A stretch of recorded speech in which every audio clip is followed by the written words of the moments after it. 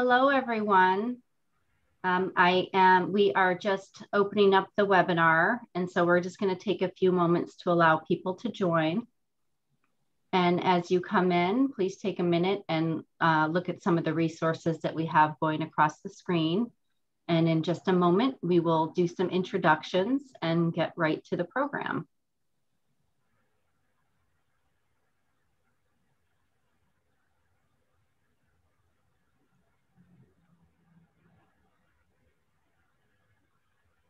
Wonderful. We have about 32 people here right now. So we'll wait just a few more minutes. We're expecting quite a few more.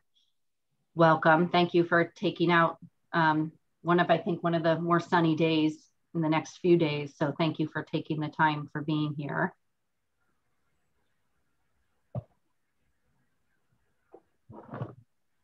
Hoping everybody can see that screen okay, correct? Might need to move your panelists around your screen a little bit to see the whole thing.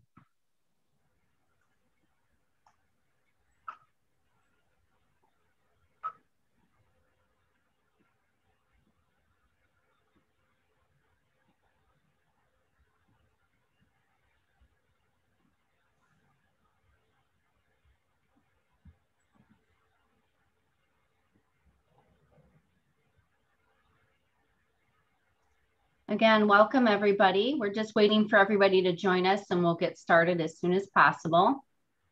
I just want to point out that there's two different ways that you can communicate with the panel. One is through a chat, which is a public chat. So anything you post there can be seen by everyone, or you can direct it to one of the panelists. Additionally, there's a Q&A button. That is a confidential button there that you can ask questions, and we will cover those questions either during the presentation or we will do a Q&A at the end and hopefully answer any questions that you may have. So again, welcome, and we'll give it just one more minute.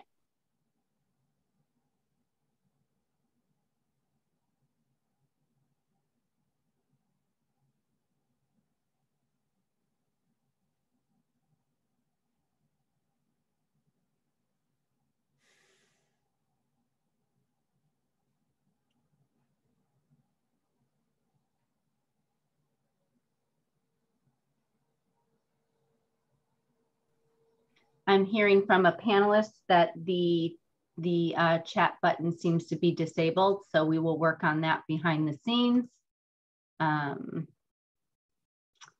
So if that's the case and you have something that you want to say, please type in the Q&A and we'll work on that chat function. Thank you, Kevin.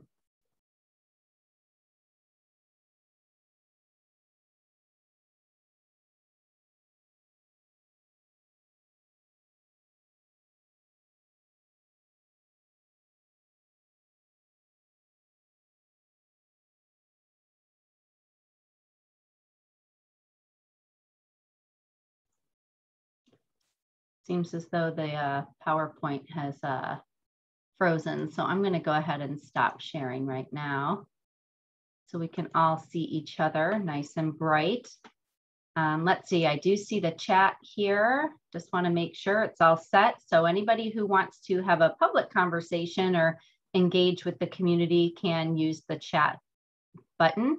If you have a private Q&A, you are welcome to type into there. We already have a question about whether the panelists will be available later this evening. I think that question is in regard to, will we stay on for a few minutes at the end to see if there's other more confidential questions that people might want to have answered? The answer is yes, we will do that confidentially by using the Q&A section and try and answer those questions at the very end. So thank you for that. And we're going to go ahead and get started. Welcome. My name's Elaine Dano, and I'm the Director of Human Services for the town of Westport. We are so happy to have you here today. I'm here with a really wonderful panel of people. So I'm just going to start, well, I guess at my top left, since I don't know if everybody's screen looks the same, but you know, as you know, in our community, we really work closely with the school system.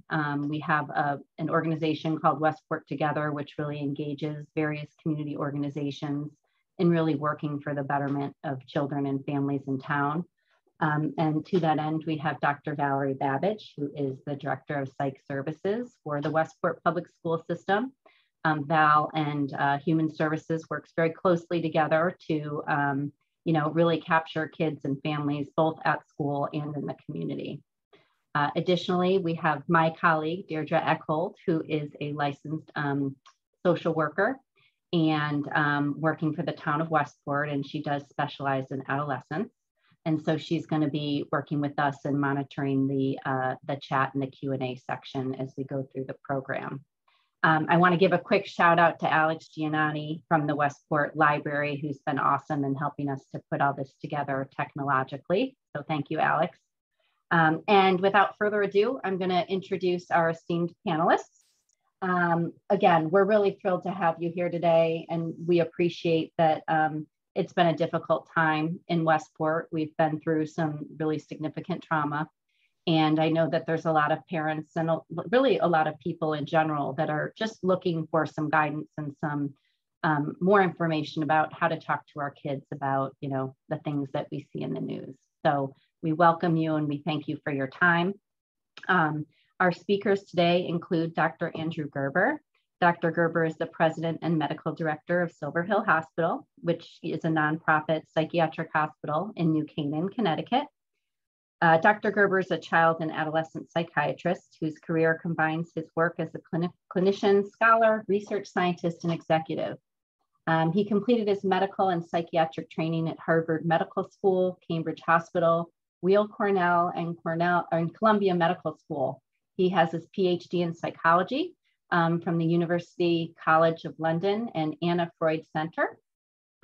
He has many affiliations, including the Associate Clinical Professor in the Division of Child and Adolescent Psychiatry at Columbia University Medical Center, and an Associate Clinical Professor at Child Study Center and Department of Psychiatry at Yale University.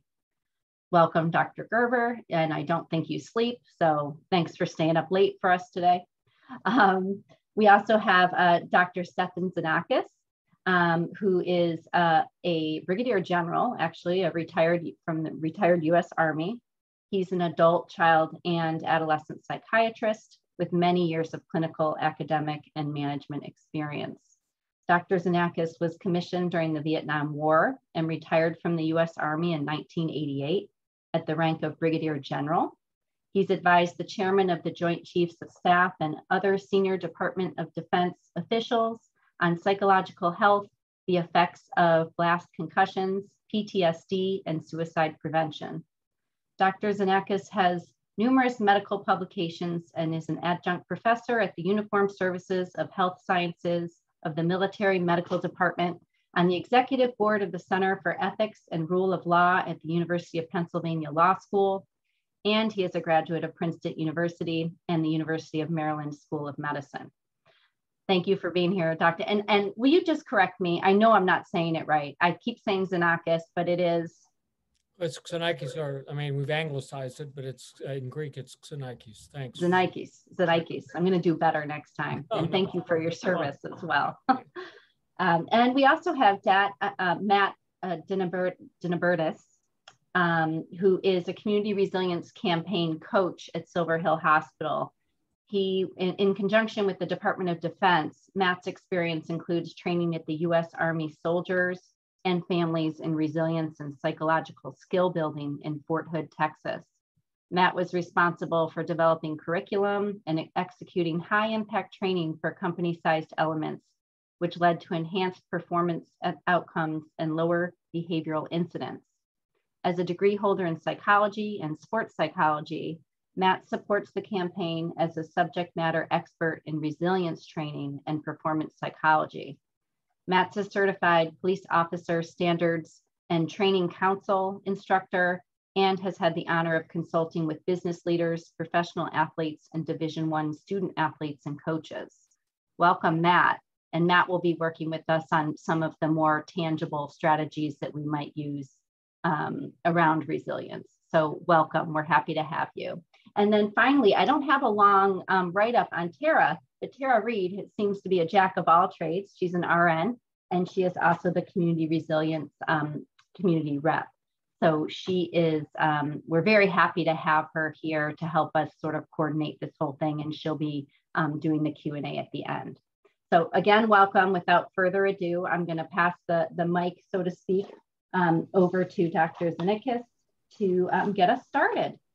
And Matt is going to share the slides. So thank you all. Well, thanks, Elaine. Thanks for a very kind introduction, and my hat's off to you, Val, and your team for bringing everybody together tonight. So great, look, it's a great credit to you and to your leadership, your community, in showing the outreach that you do and the concern for everybody, and making this an open forum and giving everyone the opportunity to come together. This has been a tough year for all of us. Now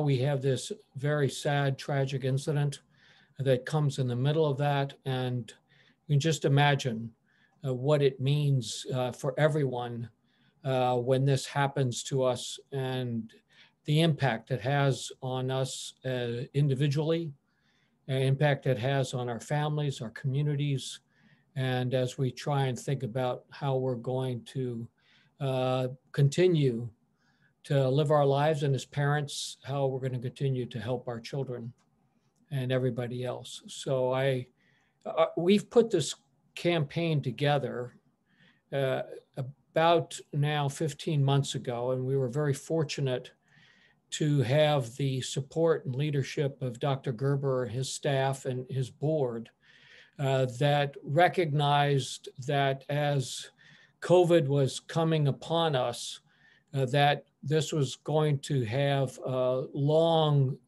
and stressful impact on all of us, and that we needed to be proactive to do that, to help out and support.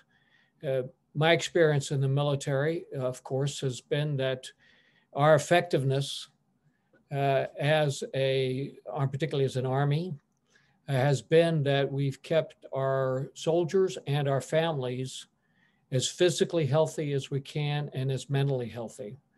They've been under a lot of stress, and then something happens, and of course incidents like this happen to our military families, and it just sets things off and can turn very bad. And our responsibility, I felt our duty, our obligation as military health leaders and practitioners has been to do everything we can to keep everybody healthy. And these kinds of forums are very, very important. So I really want to commend you again for doing this and putting this together, because that's what we're trying to do here. We want to do what is best. And we'll go through some things. There's some ideas here that we're going to talk about. We really want to hear from you if they are helpful or not helpful, or what we can do that's better.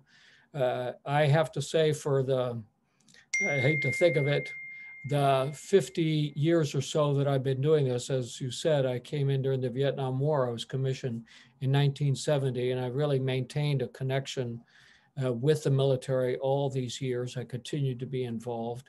I've seen us try and do our best in various ways. There is no magic. I'd like to think that there was, or that there was a formula. What works best is what you've already done, which is, you said there's a commitment. We're going to open this up. We're going to have back and forth communication. There are some ideas here, and we're going to see how they best work.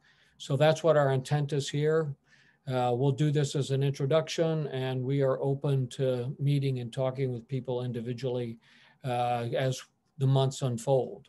Not only this, but as other things that are happening in our lives, and we'll see how this pandemic plays out. So that's the basis of what we've put together for this campaign. Next slide.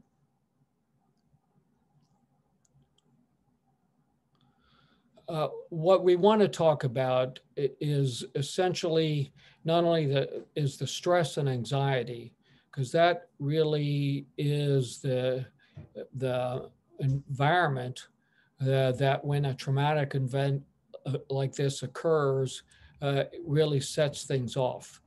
And how do we best manage as parents, as teachers, or as professionals? How do we best help manage that stress and anxiety, and particularly help those people that are most vulnerable? And as we all know, and we're all worried about, our children are most vulnerable and our students are most vulnerable.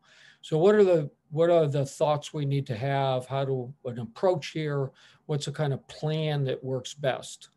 And this is going to continue.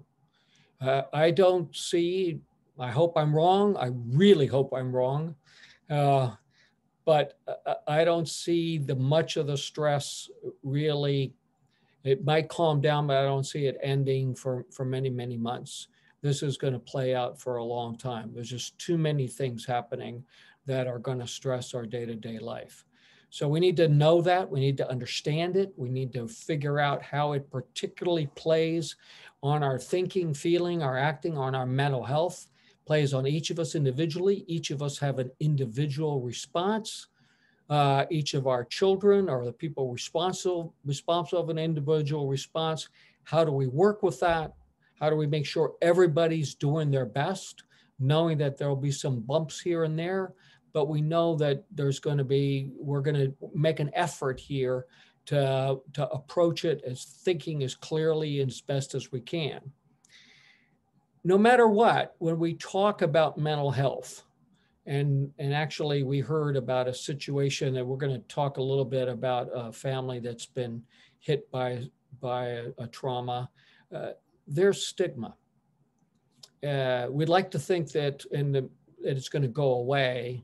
I think it's not going to go away. For whatever reason, we all are very protective, for good reasons, actually. We're all very protective of our emotions, of our feelings, about what people think about us, how we're being judged. Are we strong? Are we not strong? Should I say something? How are people going to react to that? Are they going to do the right thing? Look, all that I think piles up and comes into what we think of as stigma. That's natural. That's the way things are. But knowing that, and knowing that we probably all share it in some way or another, how do we reach out for help? How do we connect with each other? How do we make sure that there is a hand there when we need it, and that we are a team, a community, a village, and that when something happens like this, that we all can do this together? And that's kind of those are the ideas that we're pushing here, we're promoting, and those are the ideas behind our campaign.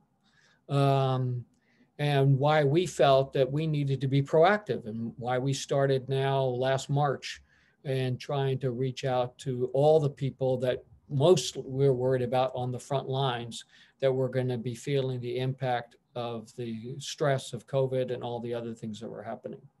Next slide, please. Now, I like an approach as a child and adolescent psychiatrist of thinking about sort of what is, hold on here, I'm being pinged to death, and I want to tell this guy that I'm on a conference call.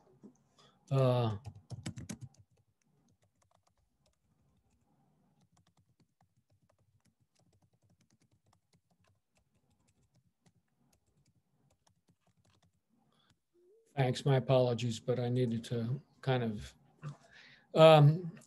so you may ask, like, why would an Army psychiatrist, particularly someone who ended up as a general as I did, become a child and adolescent psychiatrist?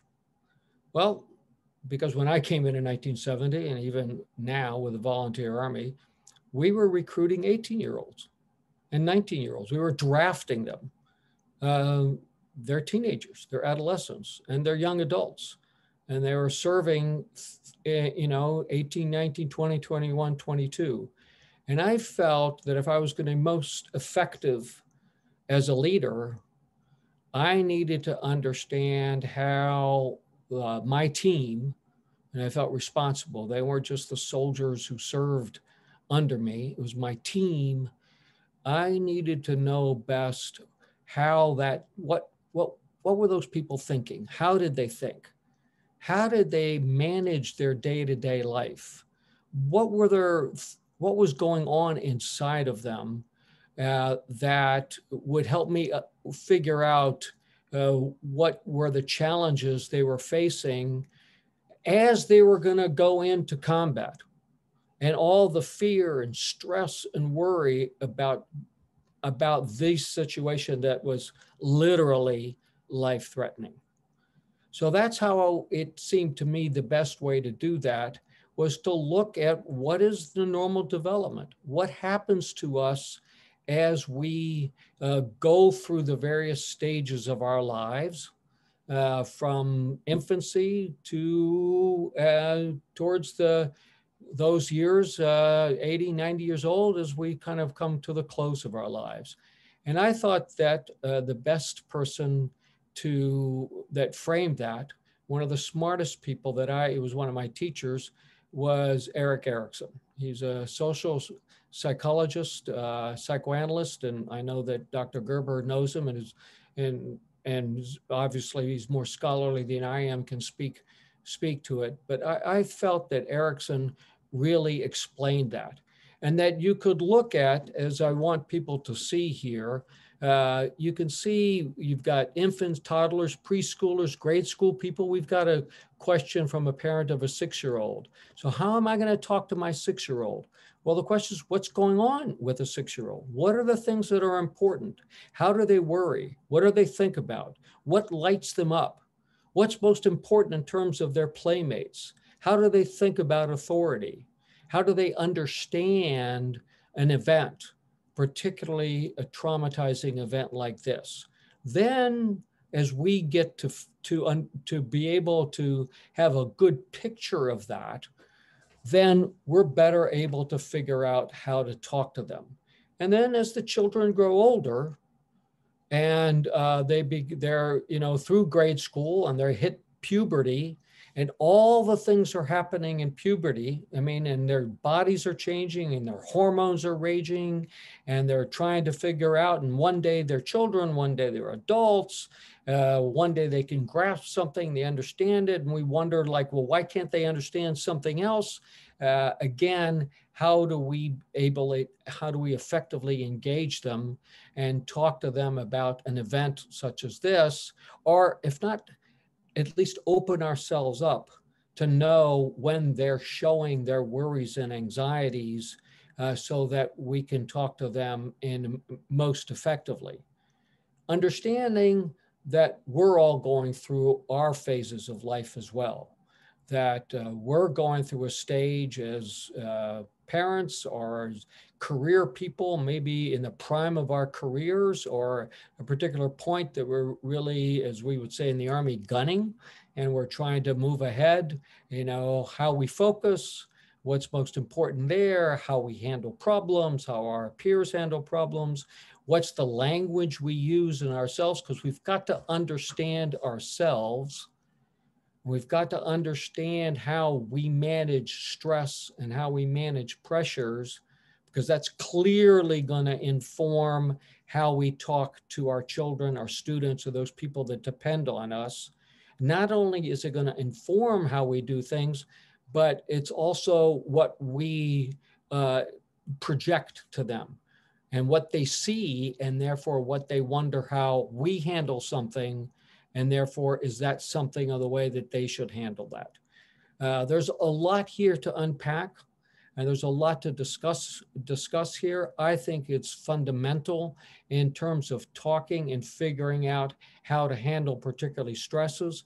And in some ways, there's so much here that we might do better in a Q&A, and understand that in our Q&A, when one of you asks a question of a particular situation, we can refer to this, and then we all begin to think about how we problem solve, because this is what we're doing.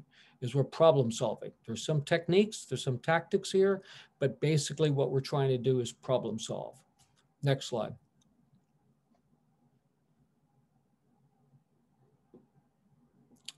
So this breaks that, what I was just talking about, breaks it down a bit more. What, in terms of how you're going to respectively talk to your children as you think about what age they're at. So that, not surprisingly, you know, that a preschooler is looking at their learning certain initiatives. You know, first graders, it's all about their initiative, how they meet other children. And understandably, there's some fear and anxiety in a preschooler. And yet to be able to, you can't necessarily talk to them in the way that you think we would talk amongst adults. We're really needing to look and see, how is it showing up? Are they having trouble at night sleeping? Are they having some bad dreams? Do they worry about it? Are they worried about parents being mean? And what do we as parents do when that happens, which is basically just comfort them. I mean, we're not at the preschool and the early school ages, I'd say to about a time that a child is 8 or 9 years old, they think in what we call association. There's not a logical way, sort of a linear way of going from one step to the next. What they do is associate one thing with another thing. So most important, they want to know that when they're frightened and anxious, that they're going to be comforted. And because they don't learn rules until they're about 8 or 9 years old, which is probably why we don't teach them arithmetic until 3rd or 4th grade. Then these children could start to learn some rules. They understand that one thing, there's causation, one thing leads to another, and then something happens and you can then give a simple, straightforward explanation. Oh, in this particular case, I think we know that we really don't know. We just know that sometimes something that is frightening happens, and basically being able to tell the child, hey, you're safe. This is not that situation. This kind of thing happens, you're safe. Which is different than what happens when these kids become teens. And now they're trying to figure out, where do they fit? How do they make their identity? What's important? Where their attention comes from? What is that intention?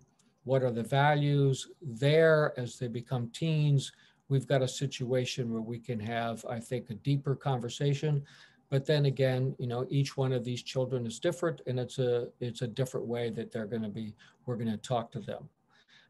So I would say to you that we've got a framework, but most importantly, as you all know, underlying this, probably the most important thing is, what is the rapport or the relationship with each of these children? How am I relating to my children? How do I relate to the people that care for me? What is it about my personality that people like, feel comfortable with it? What is it about my personality that they don't feel comfortable with? What am I good at being able to say and explain? What am I not good at? And how do certain children at certain ages react to me? And that's something we can explore again with each one of you. So next slide. Matt, I'm not sure which slide I'm on. I know that at about slide 8, we were going to turn it over to Dr. Gerber. What's the number here?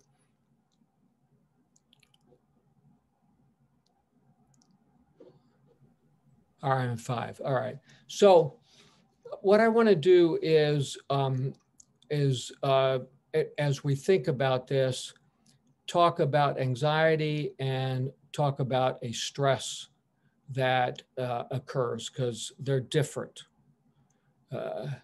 This incident, tragic incident, is a stressor. It's traumatizing, and we'll talk, and in that sense, it's a shock. For most people, it's like we can't understand it. It's a surprise. And so we're left with trying to work out a response that's going to be most helpful for us and for the people around us.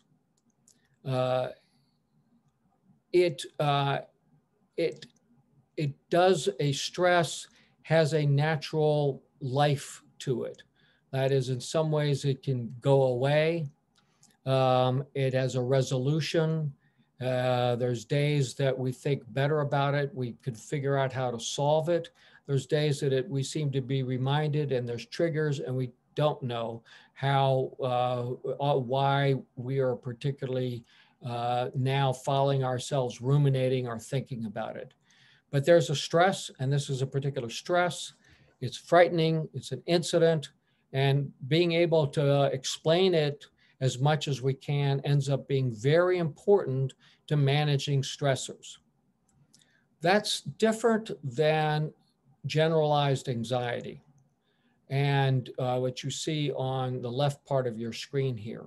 Because I think what's happened in the past 15, 18 months, we've been living in a world of much anxiety. We don't know. We're just worried. Our habits have changed. Our routines have changed. Every day, it's kind of what's going to happen. We don't know where something might or might not happen. We worry about, are we healthy? Are we doing the right things? That leads to a very broad and encompassing feeling of anxiety, all of which really requires us to be able to come up with coping strategies.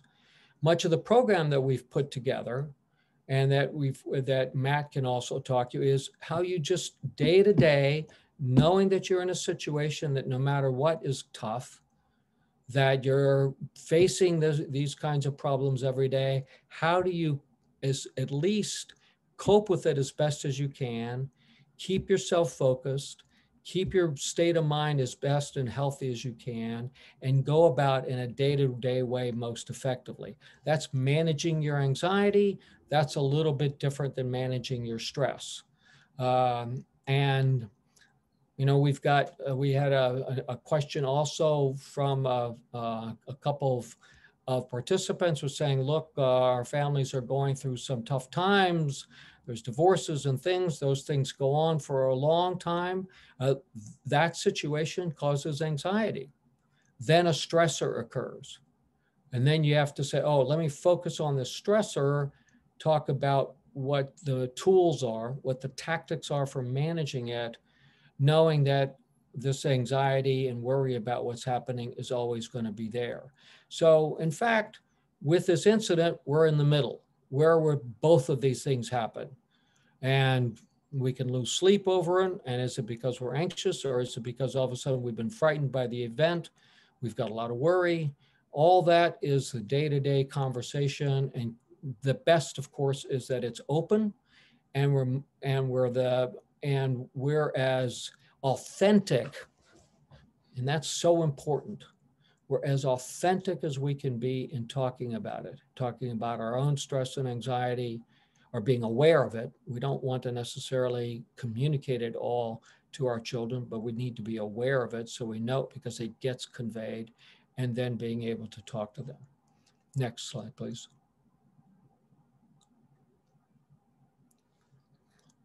So if there's some building blocks here, these are the building blocks. Is first, do a scan. I think all of us as parents, as adults, as teachers, as helpers, first start to do a scan of saying, where are my stressors? Where is my anxiety? What is my typical way of dealing with it? How do I project it? How do I convey it? And then when in fact someone seems to be triggered by it or bothered by it, what do I do most effectively that diffuses it, that calms it down? And you could almost do that on a spreadsheet, on a piece of paper, and identify each one of those stressors and anxieties that are unique to me, are unique to your situation. And we go down the down the series here, then almost say the same thing about your children. What are the things that stress your children? What lights these children up? What makes them most uncomfortable? And what do we know calms them down the best? Because we have to do the things that we know and that we can rely on that calms ourselves and calms our children. And then in that middle section here is what I've talked about is there are some routines. There are some things we can do day to day to manage our stress or manage our anxiety, particularly when we're in a tough situation. Most importantly is we all have problems with sleeping when we're really anxious, and there's some tactics here, and it's all been talked about in terms of cognitive behavior therapy for insomnia. There's some tactics here for managing your sleep. Daily exercise, regular routine, diet, all these things that are so important for managing your stress and anxiety. So then the next slide.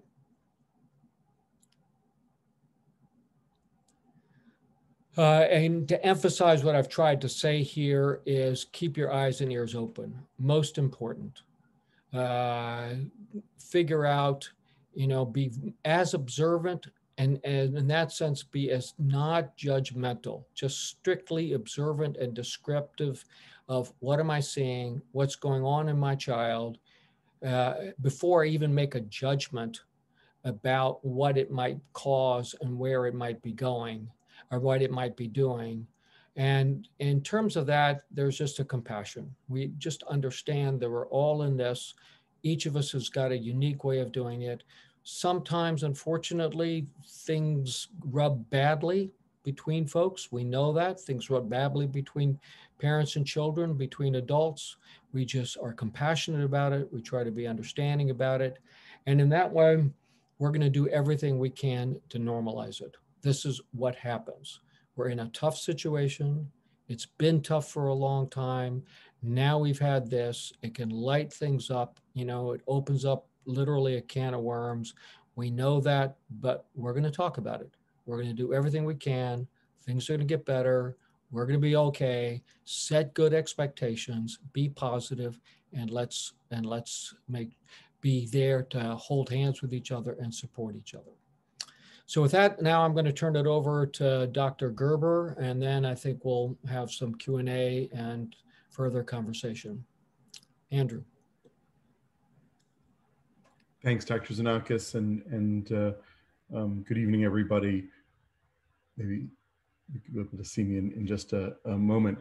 I wanted to start by thanking Elaine and Valerie for inviting me and the other members of the Silver Hill team, Dr. Xenakis and Tara and Matt, to speak with you all this evening.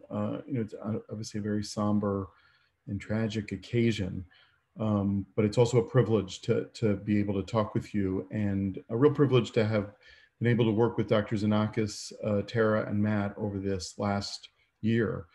As I think Dr. Xenakis let you know, over a year ago, he and I had this conversation as COVID was really starting to hit, and I've been fortunate to have a chance to collaborate with Dr. Xenakis previously, and he was one of the first people I reached out to as I started to realize what was going on in the country and in the world. And I've learned so much from you, Steve, and from your experience. And I just am so grateful for your generosity in sharing your experience and knowledge with all of us. It's a time when it reminds me how much we need folks like you who understand trauma and understand it in an organizational and a public health level, because even those of us who did lots of years of training in psychiatry, we're primarily trained around individuals, and this is a society level event. This is a world level event, and that means something.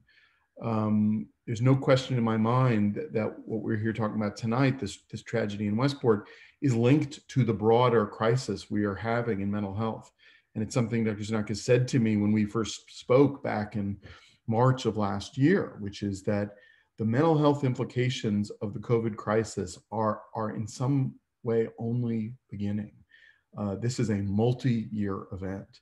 And, as people were saying back in, last summer, oh, the worst is over and, the vaccines are coming. And I remember you saying to me and to all of us, that's great. It's great that we're going to get the infectious disease aspects under control, but we haven't really started to appreciate the mental health aspects. And I do see these events as very linked. So that's the first thing I wanted to say. And just to thank you and everything you've done on behalf of Silver Hill and our community. The second thing I wanted to say was a bit more personal, which is, even though I work in New Canaan, I live in Weston. I'm just about 1.5 miles from the border with Westport. In fact, the house where this tragedy occurred is something I pass almost every day. And I have 2 daughters, one a teenager and one a preteen, and they learned about the event almost the same time I did, through the same route that I imagine many of you or your children learned about it, which is social media. And we are living in a time when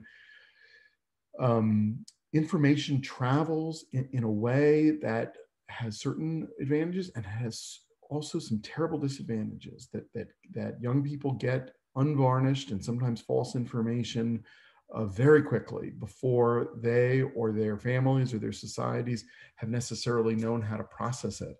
And I think that creates challenges that didn't exist as recently as 5, 10, and certainly not 20 or 30 years ago when we were younger.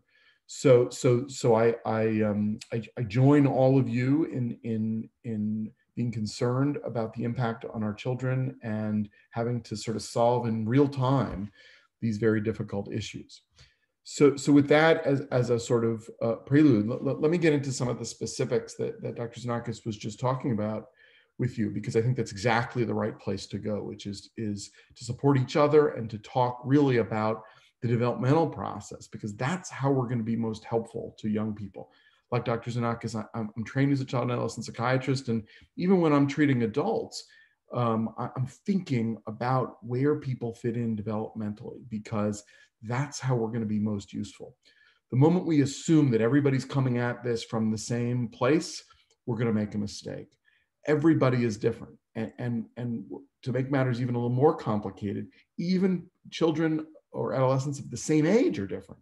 And we know this, right? We know this from our own kids, that a 6-year-old is not the same as every other 6-year-old. Within a classroom, you have an enormous range of development at 6, at 10, at 15, at 18. And so those developmental stages that Dr. Xenakis shared with you from Erik Erikson, which are truly timeless. I mean, they were developed, 60, 70 years ago, and they're still relevant. Kids fit into different stages at different ages. And sometimes they go forward and sometimes they go backwards. And in times of great stress like COVID or this tragedy, it is not unusual to see kids slide back into some of the challenges that you may have thought that they had mastered a year before. It's not unusual for adults to slide back into some of those challenges. So I think getting to know them, and I know it's a lot of material to absorb all at once, but I hope you'll look at those slides, you'll read about Erikson's stages, you'll review some of what Dr. Xenakis has already said, and use that as you're thinking about your own reactions to this tragedy, as well as those of your kids. So let me get to the slides in front of you, though, because I am eager to get it back to you all for a Q&A. I think that if whoever could go back one more, I think there was one previous. Sorry, okay, you can go forward again. I apologize, you covered that. So the first thing I want to talk about is the warning signs, because as parents, and I assume most, if not all of you on this call are parents, you are the experts at your children, and you know when something is different. Pay attention to your gut, pay attention to your intuition, because while this is a list of some of the things to worry about: distraction, anxiety, fear, hopelessness, insomnia, nightmares, sadness, angry outbursts, and headaches. Any parent like me would say, wait a second, I've seen all those things in my children at various points. I've seen them in myself at various points. Does that automatically mean I need more support right now? Well, maybe. And the answer is this is the outline of some of the things you should be thinking about. but you should be paying most attention of all to the changes. If your child has struggled with some distraction, but it's not changed, okay, you don't have to worry about that one right now. But if your child never struggled with those things and is now struggling with them in the wake of either COVID or the tragedy that just occurred, that's worth paying attention to. Same with anxiety, same with hopelessness, same with insomnia.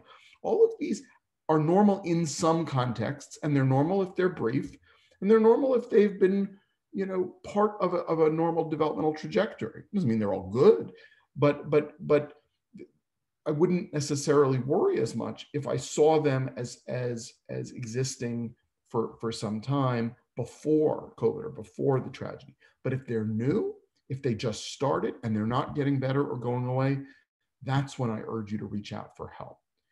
If your gut tells you this is different, this is not the way your kid had been before, reach out for help. If you're not sure, if your child is saying things that confuse you, or they're complaining about something that doesn't seem to you to match up with your experience, reach out for help.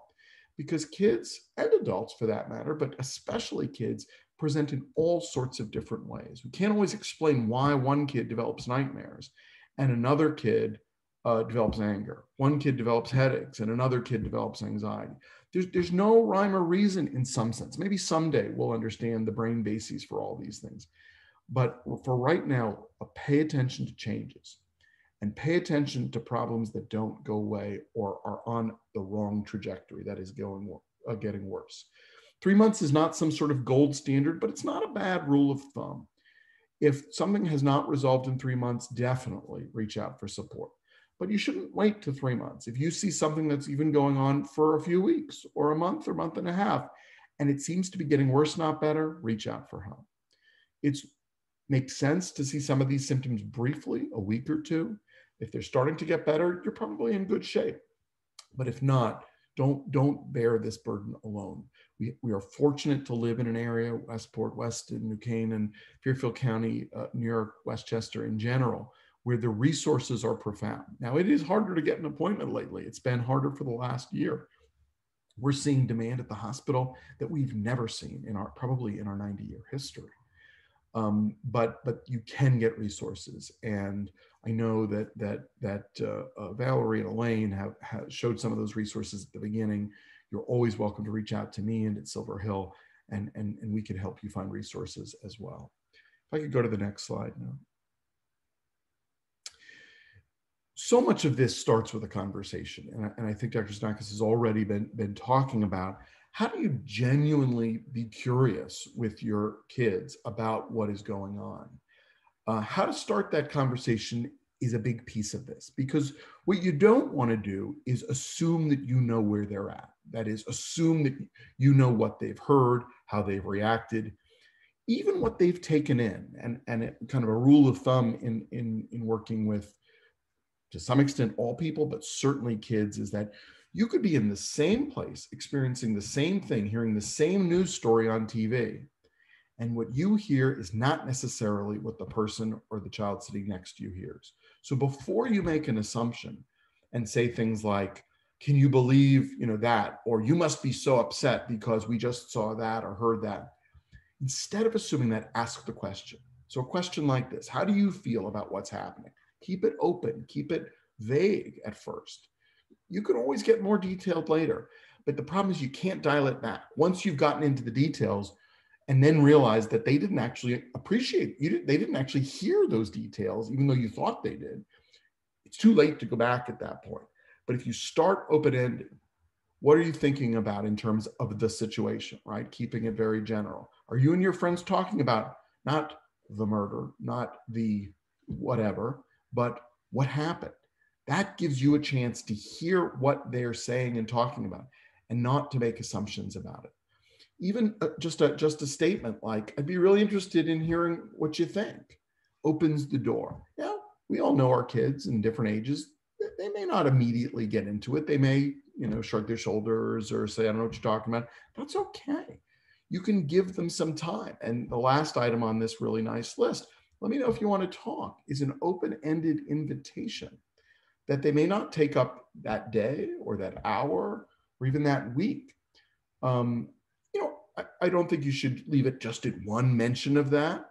But if you're letting your kids know that you appreciate that this is a tough time, COVID and other things, and you give them that space, they'll often come to you, and then you know where to get started, because they're coming to you. And when they come to you and say, I'm really upset, or I'm having nightmares, or I'm terrified, don't assume you know why. Say, well, tell me about what's going on. What are you feeling? What are you hearing? And I think that's a great way to kind of launch you down the right path. Let's go to the next slide now. I mentioned, some things you want to avoid, like you want to avoid assuming you know where kids are coming from or what they've heard. And even with my own kids, I can tell you, they may have looked at the same TikTok, but one of my kids takes something very different away than the other. So you need to really talk to them separately about it. But the other thing I want you to avoid is, once you know what they're hearing or seeing, and they've told you, well, I saw this on TikTok, or my friend told me that this happened, or, here's what I heard. You want to watch your own reactions, because we all have reactions, of course. And sometimes our reaction is to say things like, well, that's not true, or don't think of it that way. And while we can be directive with ourselves, and maybe to some extent with other adults, it's important to not be directive with kids or to tell them what to think or feel. Because A, it doesn't particularly work, and you probably know this. But second of all, it assumes that you know how they should be coping. And the risk is that you create this is the way it should be about a reaction. And if that's not the way they're feeling, they can then actually end up feeling worse, not better. So for example, saying something that minimizes it and says, well, it's they didn't really die, they're sleeping, or they went away. If you happen to get it right, and that's exactly where they are, terrific. But if you got it wrong, and that's not where they are, they could experience that as you whitewashing or minimizing or underestimating what they're feeling. If you say, well, you didn't know that person, or you never met them, so it couldn't affect you, you don't know.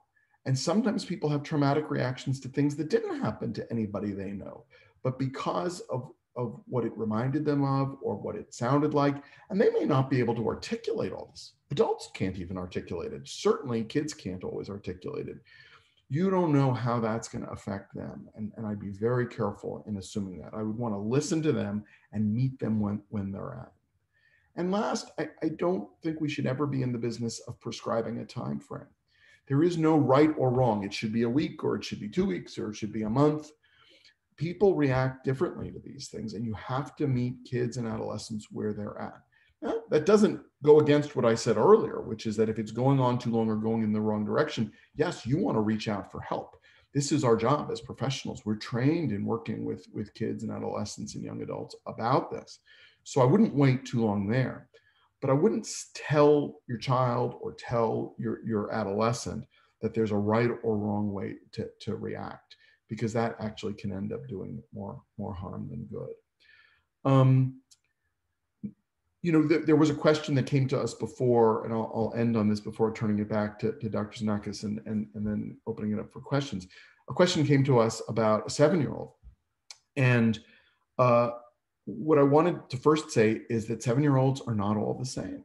And before one would assume what you should or shouldn't say to a 7-year-old about what happened, the first recommendation I would make is ask that 7-year-old some of these questions that I mentioned earlier. Ask them what they know. Ask them what they heard and what their reaction is.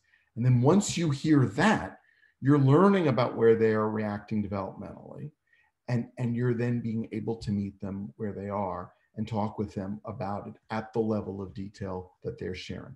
Don't add to the detail unnecessarily. In fact, I was not thrilled with some of the ways that the newspapers depicted these stories, using graphic details that are truly unnecessary. And I hate to say it, I hope nobody thought this, but maybe inadvertently they thought it sold papers, but that's not a reason to share some of the details. We don't really know what directly happened in that case. We know it was a tragedy. We know that horrible things happen in the context of awful stress, and we've got to be empathic. Once we make things black and white and we decide we know this or we know that, or we're talking about the details, at that point, I think we're really doing more harm than good. So I'd keep things vague. I'd hear what they know. I'd address things at the level that they're bringing them to us, and then move things in the direction of how you can be helpful, how they can be helpful, and how to make them feel safe. I'll end on that with just really a reiteration of something Dr. Xenakis, I think, said that's so wise. Human beings respond more than anything else, and kids more than anybody, to the emotion that they're feeling from their loved ones and their parents. And if what they are experiencing is that it's going to be okay, you're going to be safe, this will not happen to you, they can handle almost anything. If what they experience is panic, is anger, is, oh my God, this could be us tomorrow, they're going to have a terrible reaction, even if that's illogical. And so I encourage you as parents and as members of the community to work on yourselves first. Pull that oxygen mask down in the plane before you put it on somebody else. Make sure you know how you're metabolizing these horrible events, and then you're in the best position to create that safe environment for your children and for your other loved ones. Okay, let me stop there and turn it back to Dr. Xenakis, and hope we can take some questions. Thanks, Andrew, and so wise. I think you've hit things just right, in the right voice, and as a parent, in terms of being able to explain, of course, what we know, that all our children are different, and they've got, as we all have different strengths and weaknesses. That we had some questions. I thought that we could, as a start here, and I would hope then we can continue, is talk about some questions that were presented to us as good case examples. And then anybody else that wants to ask something, respect their privacy or anonymity. And I want to take the first one, and then I've asked Andrew to talk about two others that came to us, because I think this one has some good teaching points. A parent asked us about the stressful event that happened to her children. That is, two children witnessed the sudden death of a sibling, and two children did not witness it directly. And the two children who did not witness it have gotten into therapy. She says, I don't know what to do for the two children that did witness this. I will tell you, I think there's a lot to unpack with that, because it reminds me of something that we've seen in soldiers for many, many years, and what the art is of being able to engage people in terms of helping themselves. Yeah. The first is that we probably more often than not, that a soldier who experiences right there the death of a fellow soldier, comrade, is probably in some ways the most reluctant to talk about it. Everybody thinks that it has a lot to do with stigma and macho, perhaps. I think what we need to also pay attention to is when something like that, it is so shocking. When an incident like this happens and we're shocked by it, we don't have words. We don't have a way of understanding it right when it happens.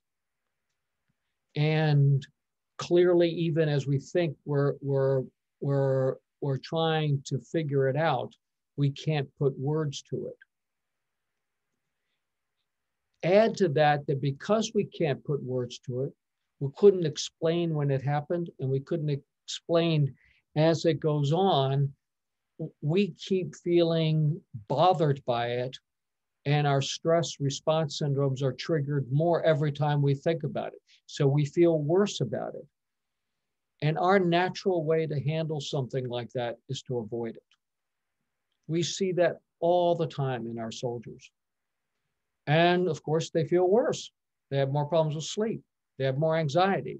They have problems concentrating. They have problems in their family relationships and with their intimate partners. All this gets worse. What we found that works is to get them engaged in something that is nonverbal, because this happens at a pre-verbal, nonverbal status, like art. And you would not think that soldiers would particularly take to doing art. But that, in fact, is a way that they can now express. Once they start doing it in a safe place, they're able to express themselves, or music, or pets, or sports, or activity. So one of the things I think in terms of a point here, building on what Dr. Gerber said and my own personal experience, is understand that, and that find an experience for that child or that person you're trying to work that is comfortable in that way, but that is also expressive and links to the trauma that they experienced. And I can tell you, I have two children. They're now much older.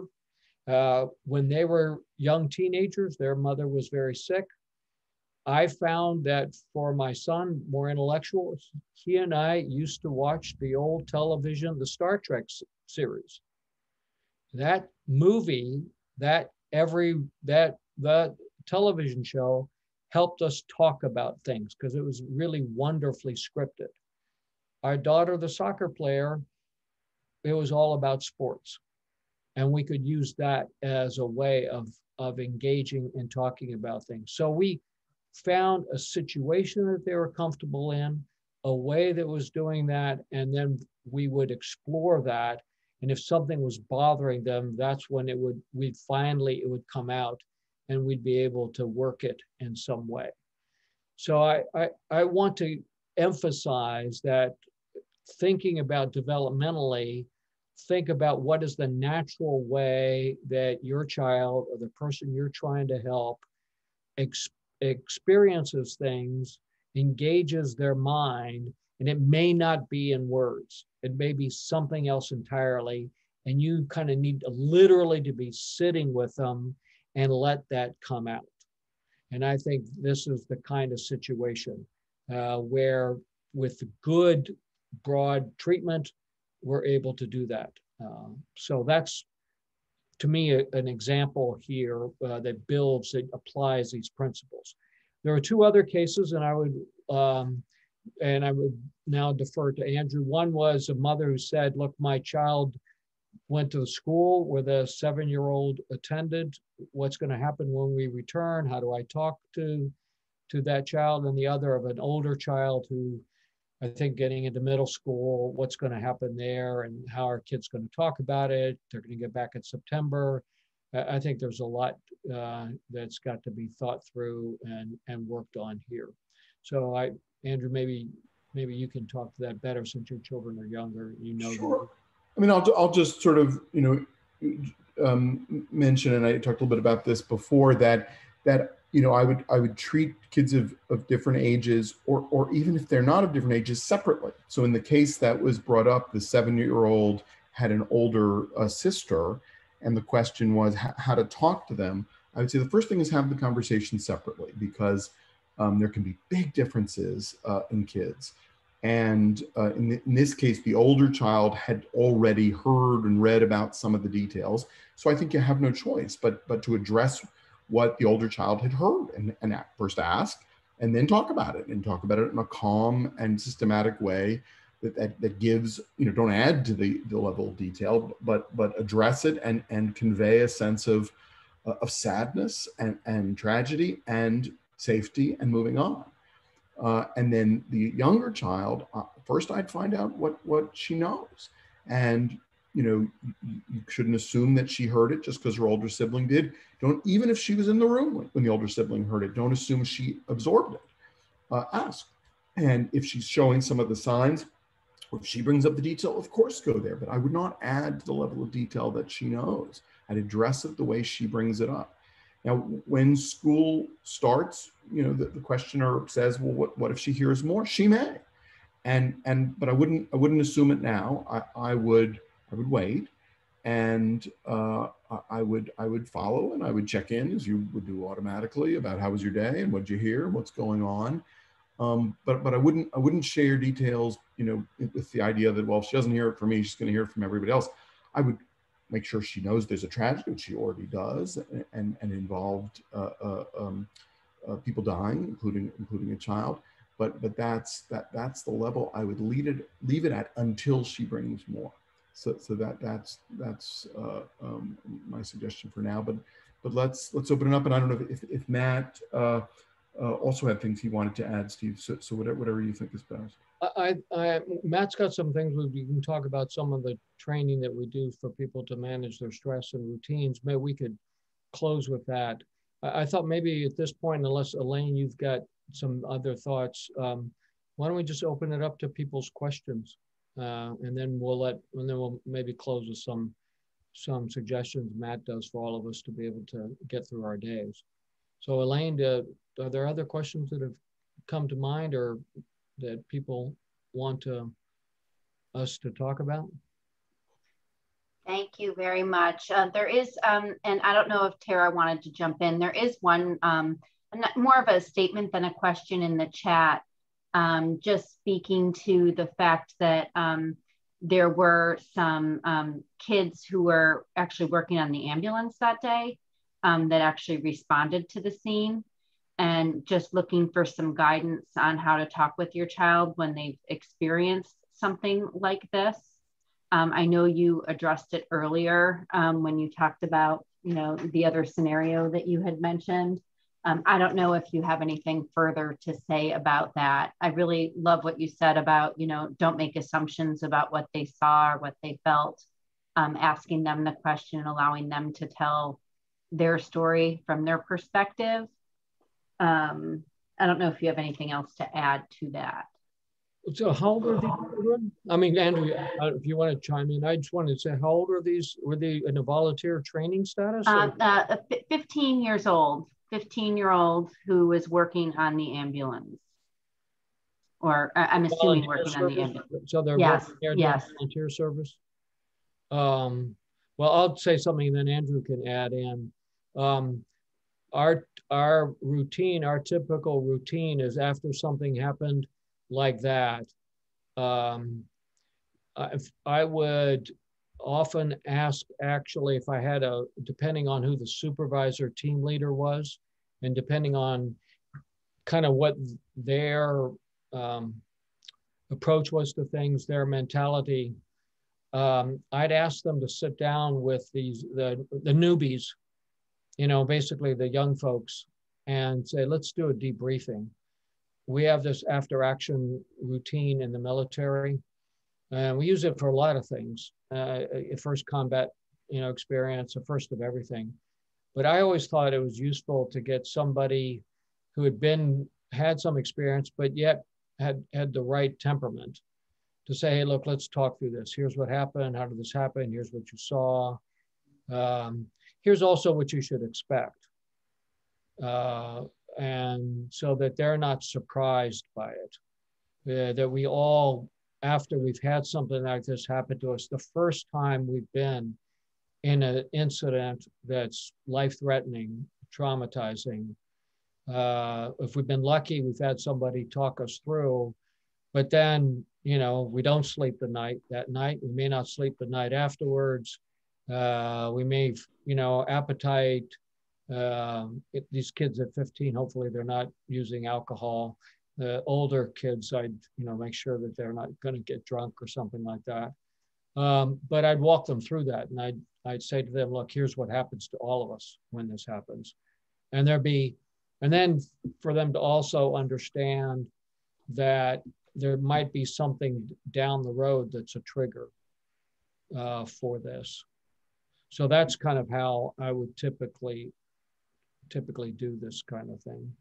And you raise a really good point. My understanding is that all the first responders got immediate support after this incident. And it reminds me that, there's varying, everyone thinks of trauma as some big event, right? But you can be a part of a really significant trauma, loss of life type of situation. And then there's something I hear a lot about called vicarious trauma. Would either of you care to sort of address, is there a difference? Is trauma the same? So I don't know if you had an opinion on that. I do have a lot of feelings about that. And again, I would defer to Dr. Gerber because he's such an excellent clinician. Work I do, not only here in the US, but in other countries, because I work a lot with refugees and other displaced people who have been victims of lots of them of torture and abuse. I know that there's a reaction when you're the actual victim of it. And that happens. And then there's a reaction and a problem when you're listening to somebody else tell you about it. And I think it's slightly different. One, you're doing the best you can to empathize, be compassionate about that person, understands what's going on. You probably may be aware that you're relating it to other things that happened in your life, but it may not be exactly the same thing. So there's a bit of a gap there, but it does remind you of things that happened in your life. And if it's not something that you directly experienced, then your mind, I find that my mind as I'm working with these people and other people that my colleagues, our mind starts to race about all the other things that we might think link up to it. So it gets hard, and that's the vicarious element of it, because we're really, it's not the right word, but I don't know how to put it. We're really watching a movie, a bad movie, horrible, terrifying movie, and which may not be the same as when we've been the character in the movie, when we've been the ones who've been shot at. So there's a difference here, and I think it's very hard, and it's very hard for the therapist over time, as well, and the parents. Andrew, I don't know if you wanted to add anything to that. I'll just add a little bit. I mean, I think you really covered it beautifully, Steve. I think if there's one thing I've learned from clinical experience, it's that people react in ways that you can't predict, and that what would traumatize one person is not necessarily what would traumatize somebody else.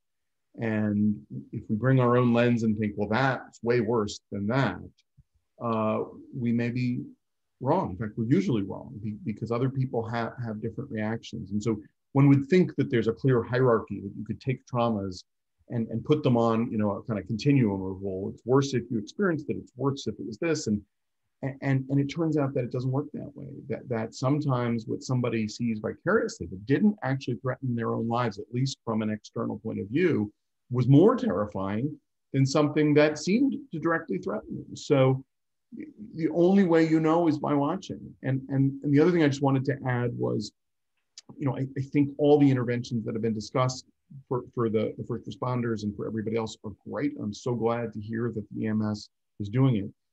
But of course, and maybe this is obvious, but mental health doesn't respond the way an infection. That is, you give some antibiotics, you gave the right one, it's gone and it never comes back. I wish mental health was that way, but the brain is way more complicated. And sometimes you do exactly the right thing and you do the right intervention and it seems to be fine. And then a week later or a month later or a year later, it pops up again for reasons that you couldn't have predicted. So, I say this not to terrify everybody and to think that you can never relax again, but to say that, particularly with a 15-year-old, I would watch and do the right things. You don't overdo it. And then you check in, and you check in a week, and in a few weeks, and a few months. And if something pops up later, you don't say, well, that doesn't make any sense. They seemed fine. No, these things sometimes pop up later. And that's okay. It's not necessarily a terrible thing. You just want to normalize it, and then you want to deal with it when it pops up. So I didn't know, by the way, that there were adolescents on that call. I'm sorry to hear that. And I certainly, want to make sure they get whatever support they need in case. And I wouldn't assume that they did have a traumatic reaction, but in case they did, I want to make sure they get the support they need. I do want to add one thing in terms of thinking about how these things, and Andrew's 100% right, that there's almost a sort of a lifelong quality to these. These kinds of events are organizing. These kinds of events get imprinted into young people's minds particularly, but into all our lives.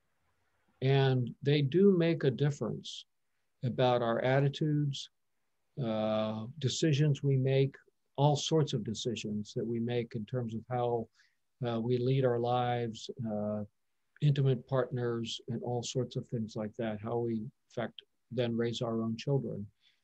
And it's really important to keep that in mind. Years ago, there was an incident that happened in California, now probably about 45 years ago. A teacher of mine was investigating it. Lenore Terr did a study of these young people. What particularly got into their mind, hijacked a bus and buried the bus with the children. And in those days, people thought, well, okay, once we recover the bus, everybody was alive, it would all go away. And Dr. Terr very smartly realized that a year or two later, these children were having behavior problems and problems in school that were linked to that and had not been discussed. Now, a lot's been done since then. That's how we get all the information that you all have used as resources. It's from the work that Lenore did. But the teaching point is that this is subtle. And it really goes undercover. And we need to keep our eyes and ears always open. Let me add something here, and that makes it difficult for you all parents, and I feel for you young parents. Andrew mentioned TikTok, and there are a host of other different media. The availability of this media now sets up what I think of as echo chambers that my kids 30 years ago did not have exposure to. And once a child, I've seen this in other young people, once a child gets in this echo chamber, it sets in place all sorts of feelings and thoughts that may not ever get exposed, or our parents may not be aware of. And there's got to be a way of being able to uncover that and open it up. Because this ends up really, I think, can be very problematic as well. And unfortunately, there's not a forum for people, particularly the kids, to get help with that. So are there other questions or thoughts that we need to talk about? I wonder if, as you were talking, I wonder if either of you or Matt has any kind of synopsis that you might share with us in regard to, you said a lot of really interesting things about, being tuned into your kids and listening to them, almost normalizing and accepting whatever thoughts or feelings that they're having. And you also talked about, almost that cliche, right? It's okay not to be okay. A lot of people are going through that. But as we think about the age span of the children that have been affected by the tragedy, do you have any, one or two kind of synopsizing thoughts about, regardless of your age or stage, what are the things that parents can do, today or tomorrow to help support their kids? I'm not good at synopsis, but I'm going to just make one thing, and I'm going to then kick it over to both Andrew and Matt. I personally think the best thing to do as a parent or someone who's in a situation, you've got people relying on you to help, is have a routine and spend time with them. I mean, I think you check in with everybody in the morning, you check in with them throughout the day, you do as much of it face to face. You have a routine, maybe it's the Army and me, meals are served at certain times, everybody's together and sits at the dinner table. You've got activities together. If you exercise, and you exercise together. I just like those kinds of regular routine stuff. And by doing those routines and everybody being face to face, then that gives the best opportunity, and the really opens it up that if there's going to be for the best communication and for the best way of handling things. So that's my default as an Army officer and recovering parent. But I'll turn it over to Andrew, and Matt's got a whole bunch of things that he can talk about as well. I love your take homes, Steve. I love lists of three, so I'll give you three. My three are take care of yourself first. Put on your own oxygen mask before you take your put the mask on your kids. Number two is don't assume, ask when you're interacting. And number three is when in doubt, reach out for some added support and help. Matt? Great, thank you so much. Yeah, I don't know if I could say it much better than that. I think the only thing that I would add maybe as like the cherry on top would be to model the type of behavior that you want to see in your kids, right? So whether that is seeking support when you need it, or being honest about your emotions, or whether you're confused about your emotions, having those kind of honest conversations, I think is a great first step as well. Wonderful. Thank you so much. I don't see any other questions, and unless any of the other panelists have anything that they want to add, I just saw a question in the Q&A, which I'd be happy to take. It's a very thoughtful question. Oh, there we go. By someone who mentioned that even as an adult, they feel bothered and saddened, which of course makes sense. And I think something that I imagine all of us would share. And the challenge that the person says, well, how do you talk to another adult about this who doesn't know about it? And I think that is a challenge, because frankly, I think if you don't know that you're going through a trauma, other people can't support in that same way. So my suggestion is to find somebody who is familiar with this and support each other. And if there is somebody you're close to who doesn't know, I think it's fine to say that you just learned about a really traumatic event. You don't have to go into all the details, but you can talk about people dying and learning about these sad circumstances in which obviously overwhelmed people die, and talk about what it means to you, and somebody who you care about is going to be able to support you in that. So I think the virtue of being an adult is you can expect other people to be able to take care of themselves. I wouldn't reach out to a child obviously and expect them to understand. But another adult, you can do that. And if there's nobody out, then reach out and find somebody. There's so many people in our community who are there for support. And I think should never feel embarrassed that you're having that reaction. It is a human reaction to be very upset by this event. Such a good point. Thank you so much. And I think one of the things that we'll try and do after the presentation is we have recorded it, so we will make that available to the community. And something you said, Dr. Gerber, is, it really does live in the community now. The timing of this incident in particular with the end of school has made it very difficult for parents, teachers, counselors, really everybody to come together and sort of process what happened. And so this was sort of a small step that we're taking at the community level to let people know that we're all in this together. And so, we are trying as a community to be sure that we're open and honest and that the resources are available. And I know some people might not want to pick up the phone and dial a text crisis line. They might not feel like they're in that place, but they could really use a warm ear.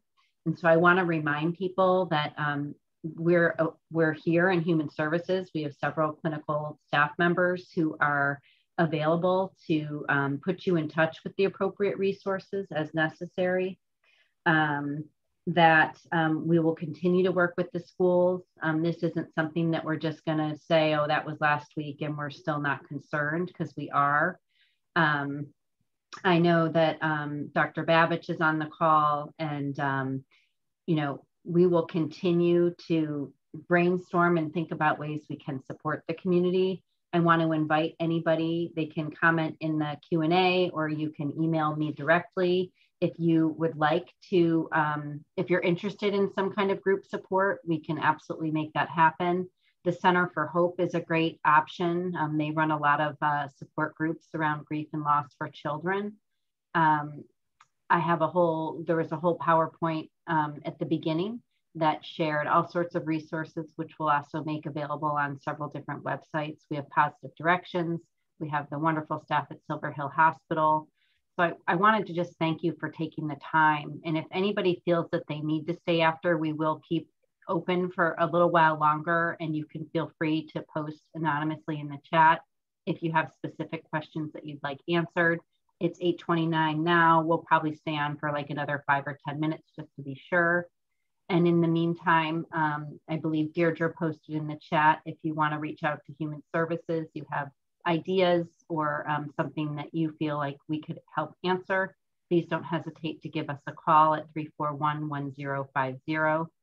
And I want to just thank you again, Dr. Xenakis, Dr. Gerber, Matt, Tara, Alex, of course, from the library, Dr. Babich, and Deirdre for spending the time with us today, and just also making that very generous offer of, we may choose to do a lunch and learn or something like that again later, just based on what we're hearing from the community. So please don't be shy and let us know how you're feeling, what you're thinking, and how we might be able to work together.